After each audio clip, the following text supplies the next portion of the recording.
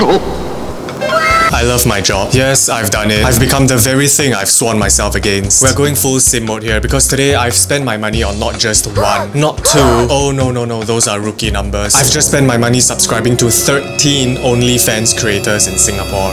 Loser. You saw the title of the video and you clicked it too. You pervert. So we're all in this together. You are as guilty as I am. So let this be a judgment-free zone in the name of science. Just dropping a little precursor, this is my first time dipping my toes into the world of OnlyFans. Because I'm not the kind of guy who would pay for porn when I can get it for free on the hub.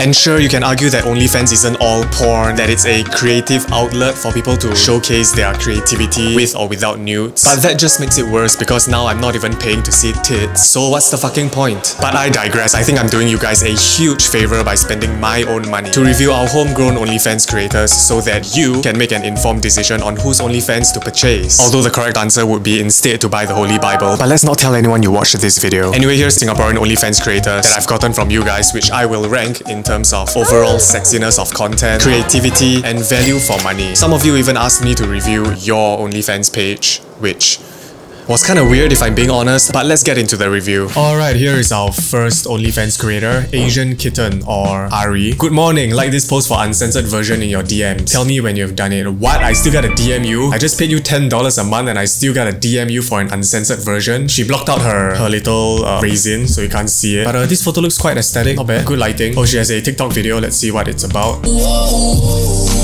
Yeah, too many effects in the video.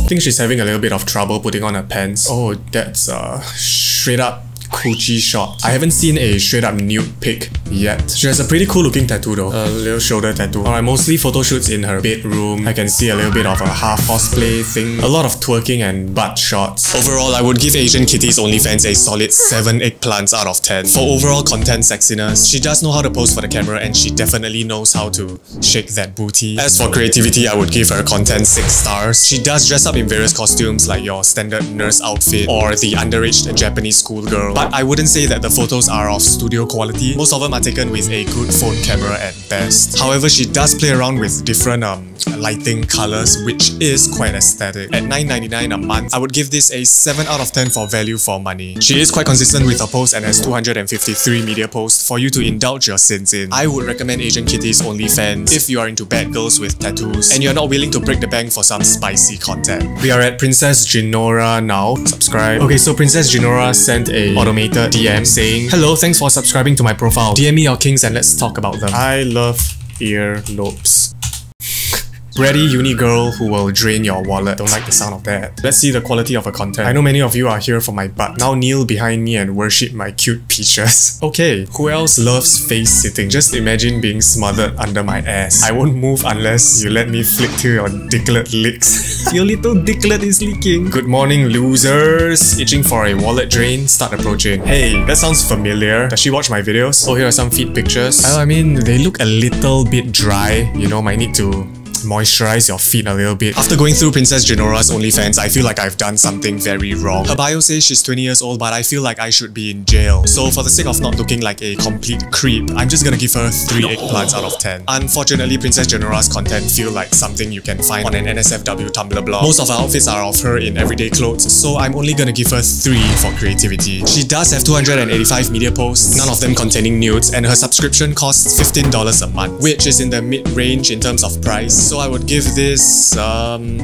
6 money bags. If you are into skinny girls who look like they are too young to be on OnlyFans, you might like Princess Ginora's content. This is made even more obvious by the photo set that she has in an HDB staircase landing. I mean, she definitely knows the target audience. Alright, Rachel Lim. I'm fit and petite with small tits. That kind of rhymes. I'm fit and petite with the small tits. Free dick ratings. Perfect. I always wanted to have my dick rated and see where I fare among the Singaporean men population. This is a photo of her in a white dress with her tits hanging out and they are not censored. Okay, we have straight up porn here. Okay, she has a post here saying, I know you guys are always wondering how I look like. Here's a huge clue on how you guys can spot me in public. When you see a girl with a short skirt, look up her skirt and pull her panty aside. If you see a little mole on the exact same spot as mine, that's me. Yeah, sure man, I'm just gonna go in public and start lifting girls' skirt up and checking if they have a mole on their pussy. And that's totally normal behavior. Rachel Lim's content is not something that you would find on Instagram, for sure. It's full of uncensored images of fruits, and she's definitely not one to shy away from showing off her products. And that is why I give this a solid 9 eggplants out of 10 for overall content sexiness. As for creativity, Rachel Lim is all over the place. She has outfits in office wear, Japanese uniforms, countless varying pieces of lingerie, so there isn't a specific theme going on. So for that lack of creative direction, I'm gonna give her 4 stars for creativity. But if you're on OnlyFans just to jack the shit out of your meat pole, Rachel Lim's content is definitely a worthy contender. At $9.99 a month, you get full nudity and uncensored clips of her fruit basket. Now that's bang for your buck. So without a doubt, this deserves 9 money bags for value for money. I would recommend Rachel Lim's OnlyFans if you are someone who's not really sure what you want and you're just on OnlyFans to beat your willy. Alright, next up we have KC Neo, KCF, and her OnlyFans costs a whopping $30 a month. Holy shit. Subscribe. Daily post. Okay, she posts daily. Okay, let's check out her content. That is a censored photo of her showering. That's a really nice bathroom though. Look at that marble tiling. Okay, just a photo of her. Oh, a qipao set. I didn't know it was Chinese New Year already. This is one of her straight up naked on her bed. This is one of her in a bubble bath drinking beer. Wow, self-love day. She just posted a black screen video. Oh, okay, it's a video of her moaning.